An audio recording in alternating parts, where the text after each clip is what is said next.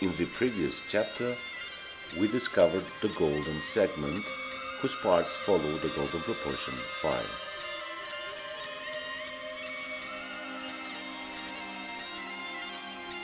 With the parts of this segment, we can build the golden triangle.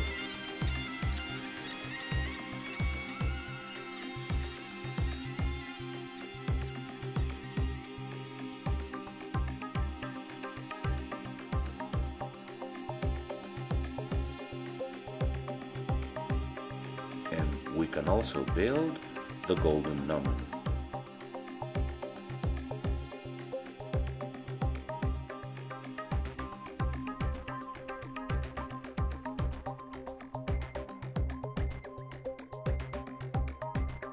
Therefore, with the parts of the golden segment, we can build all the figures that we have seen in previous chapters.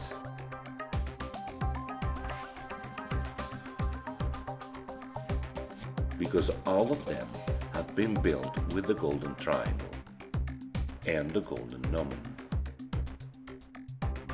But why do we call this triangle gnomon?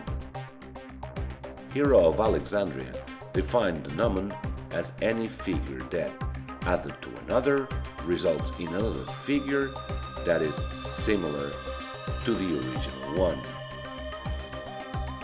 If we have a golden triangle and we add a golden gnomon, we always get another golden triangle. That's why it's called golden gnomon. Back to the golden segment, its golden proportion can be transferred to golden arcs.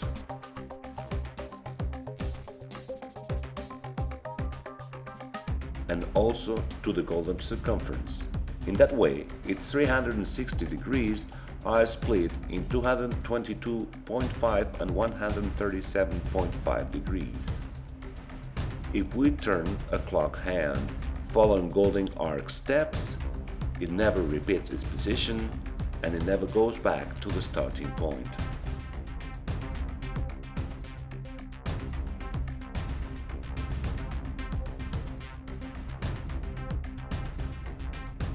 This way we can put many elements around an axis without having one cover another.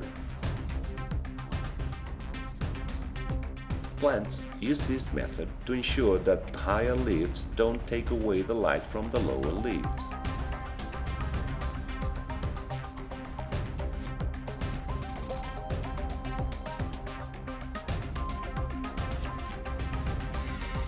The science that studies plants' parts' position is called phyllotaxis.